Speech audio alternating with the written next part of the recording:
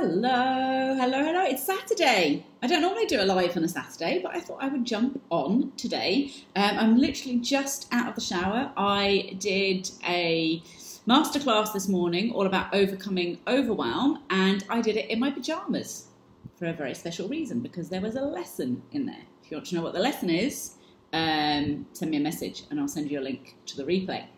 But anyway, I'm not talking about overcoming overwhelm now. What I want to talk about today is all about burnout, and how burnout is real, and how because of burnout I missed Lena's 11th birthday outing, which was swimming with dolphins in the wild with her, because I let myself go to Burnoutville.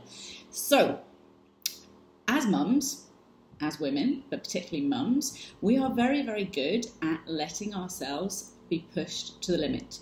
We don't listen to our own bodies.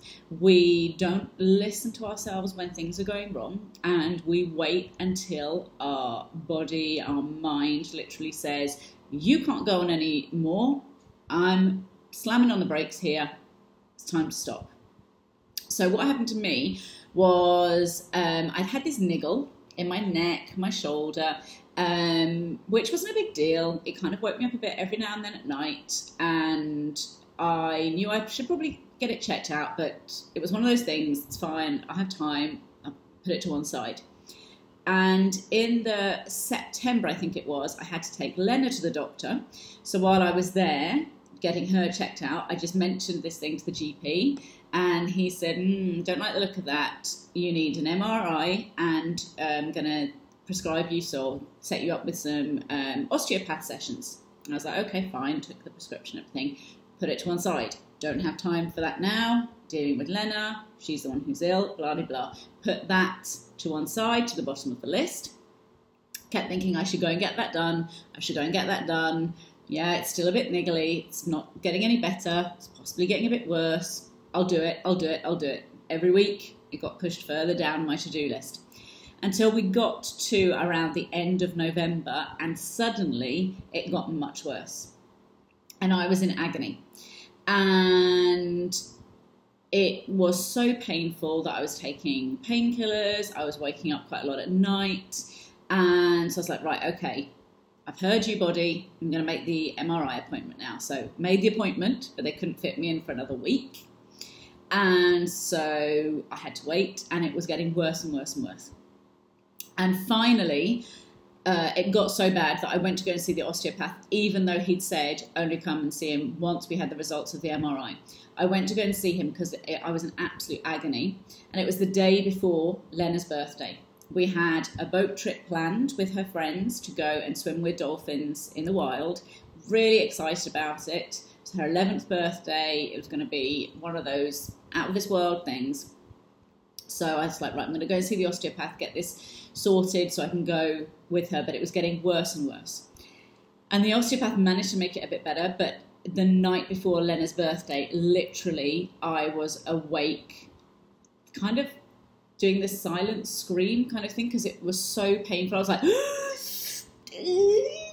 like this, just by all the painkillers I was taking, and to the extent that Ben was like, do I need to take you to hospital? This looks really bad. And I was like, no, it's going to be okay, it's going to be okay, we're just going to get through it. It was so bad that I couldn't go on the boat trip. I couldn't go and swim with dolphins in the wild with Lena for her birthday, because I couldn't move. I could just about get myself into one position. I was literally in pain all the way down here. Childbirth was not a patch on this. Childbirth was a walk in the park in comparison. That's how painful it was. And eventually it did get better with lots of osteo sessions, lots of physio sessions. It went on for a long, long time, lots of medication. I mean, literally at one stage, I was practically rattling. I was taking that much medication. It was so painful. And I realised, as I lay in bed, whilst Lena was out swimming with dolphins in the wild, with Ben and her friends, and I wasn't there, I realised that I had taken this stupid risk. I had stupidly not paid attention to my own health, because I was convinced that as a mum, my health wasn't that important. It could get put to the bottom of the list. I didn't have time for it. There would be time later on. And I wasted so much time with osteo and physio sessions because it got so bad. And it also meant that I brought everyone in the family down because I wasn't able to do things. I couldn't even dress myself at one point. I could barely shower. I could literally barely do anything. So Ben ended up having to do twice as many parenting chores because I was just pretty much incapacitated.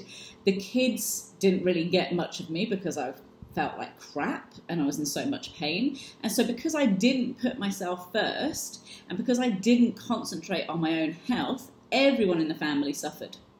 And it was a real wake-up call for me. So from then on, I've been really, really careful to make sure that my health, my well-being, my self-care and everything gets looked after properly. So if I do have health niggles or anything like that, I make an appointment, I go and get them checked out. I make sure I'm up to date on all my sort of medical checks, smear tests, breast checks, all that kind of stuff, because when it comes down to it, if I go down, you know, you as the mum, you take the family down with you because you tend to be the one that organises everything, controls everything, looks after everything, makes sure everything is running smoothly. So the reason I'm sharing this is because it's so important that you listen to your body, you listen to your mind, you listen to what your instinct is saying to you. And if it's saying you need to take a break, then you should listen to it. I really regret not listening to my body and not listening to my instinct, which said you need to take a break, something's not quite right here. So I want to really urge you to listen to yourself very carefully and to not put yourself last. If you look after yourself properly, then you can give so much more and so much better to your loved ones, your other half, to your kids, to your work, to your family, to your friends, to everyone. So it's super important. And because I believe massively in this, on Monday I am starting a new course called Self First, because if you don't put yourself first, you can't look after the others around you. And it's a 6-week course. The registration closes tomorrow evening, Sunday night. If you're at all interested, it is www.sophielarosa.com/self_first, or drop me a message. We'd love to welcome you on board if you feel like it's time to put yourself first as well. Have an absolutely fantastic weekend, lovely, and I'll catch you again soon. Bye-bye.